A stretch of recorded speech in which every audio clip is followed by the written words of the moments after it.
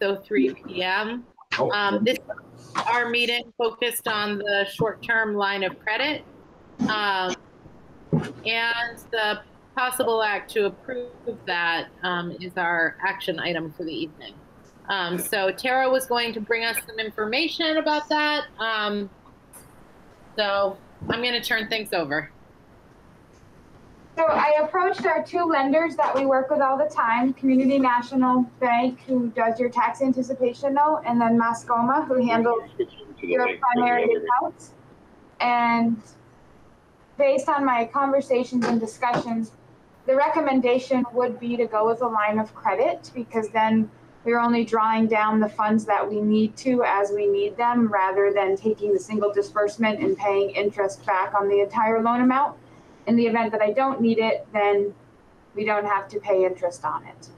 To give you an update, as of today, I still do not have the 9-10 education fund check for your district. I get you. Yes. It's Lisa McCrory.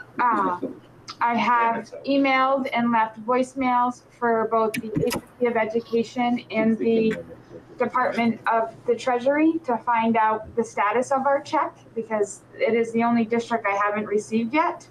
So I need to know why. And then, as we discussed the other night, with the delay in the Bethel tax payments for the month, because usually they were due in August, and because they delayed them until September based on the state allowing them to do so, that is also the revenue that we're missing right now in order to cover our current expenditures for August and September. So I do feel it is important that we do obtain the line of credit so that I can pay the bills and make sure payroll is covered. The recommendation that I have is that we get $600,000, and that's what I've been approved for by both of the lenders.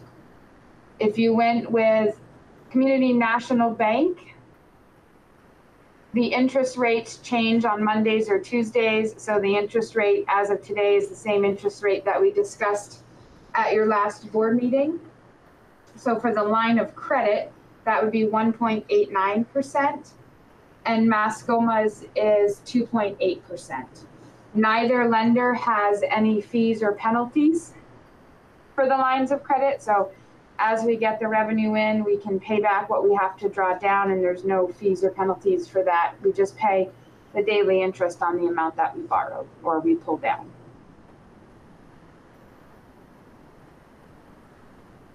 So I still don't understand why you wouldn't just do the lump sum, pay off the line of credit or the TAN, and basically use the TAN as the line of credit, because it works basically the same way, where you can get money when you need it and pay it back.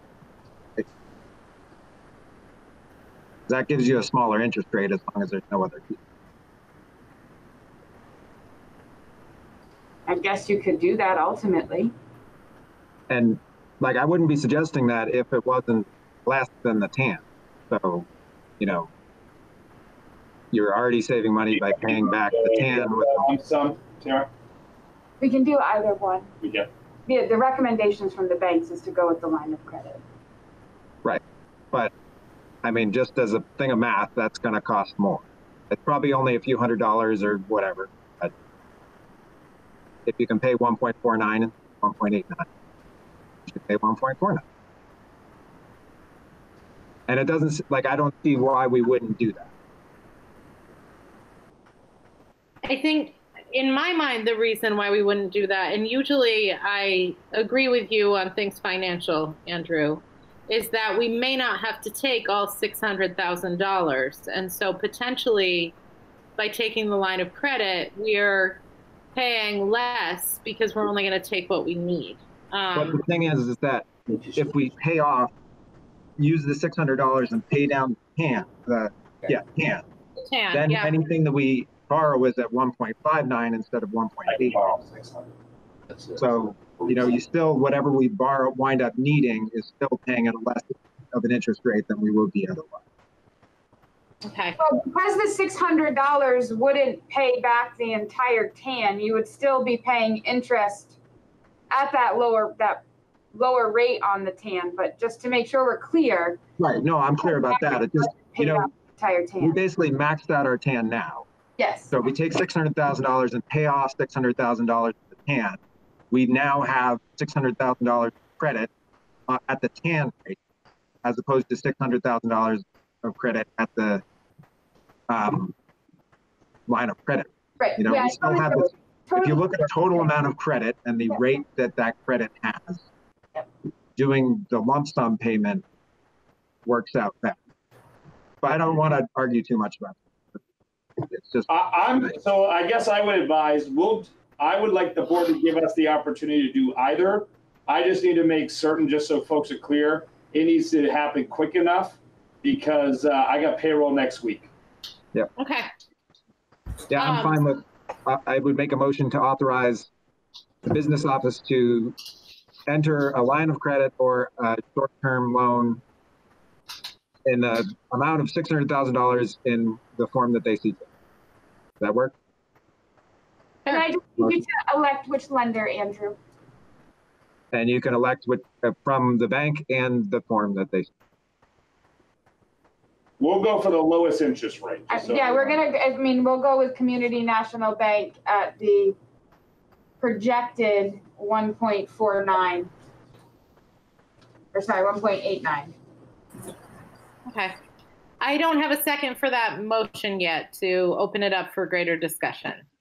I will second that, but I'd love for Andrew to repeat that motion so I get it down correctly. Make sure you put the lender in there, Andrew, because you have to specify what lender. Okay. I make a motion that we authorize the business office to take out a loan from Community National Bank for $600,000, either a line of credit or a loan at their discretion. Okay. All right, so that was seconded by Lisa McCrory.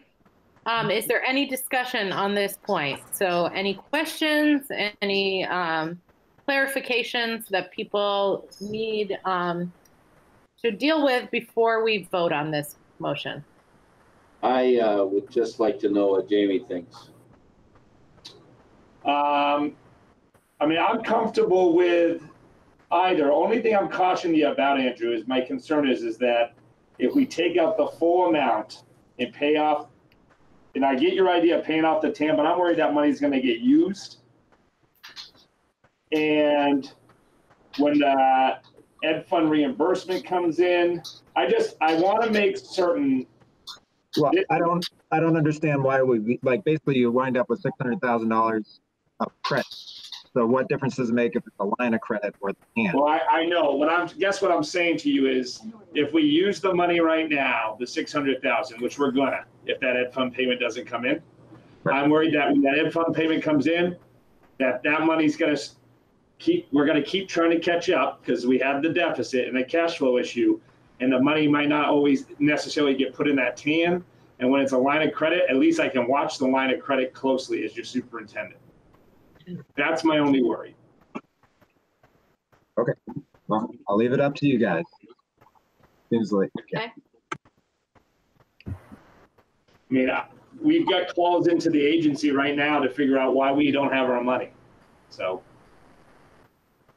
I think perhaps the lead is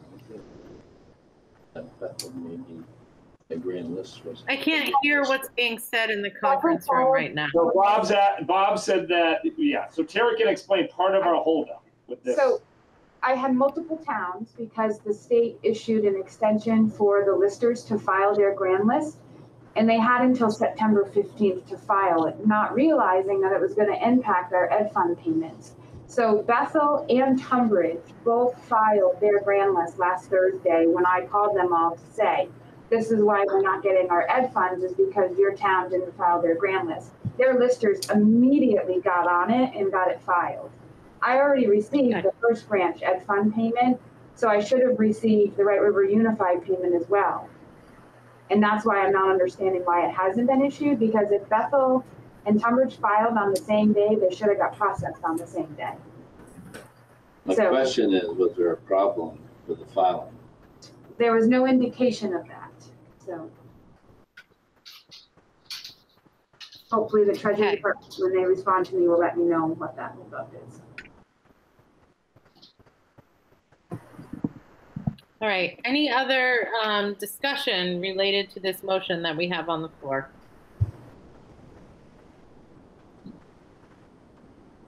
Okay. Lisa, you're not muted, and oh, you are now muted. I just wanted to make sure that you didn't want to jump in. Okay.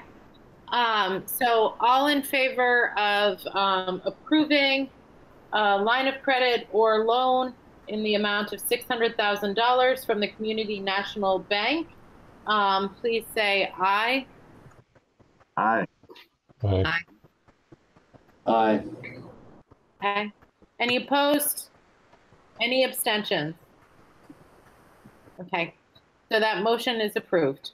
Thank you. I just like to go on record as saying, I think we should do a line of credit.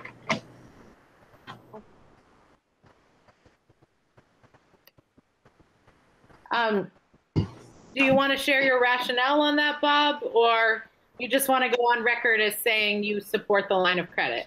I know where we're going to be at the end of the year. I'd like to hope that we're going to be able to pay this at the end. So. Yeah. And I think I agree. If we control the borrowing, like with a line of credit, maybe we'll be more thrifty. So. And I think that if whatever you do, Jamie's got to know what's going on. You know, got to be able to make those decisions. Thank you. I would entertain a motion to adjourn this meeting and go back to our previously attended retreat. So moved. Okay, and we'll do that at 6:15 p.m. Thank you.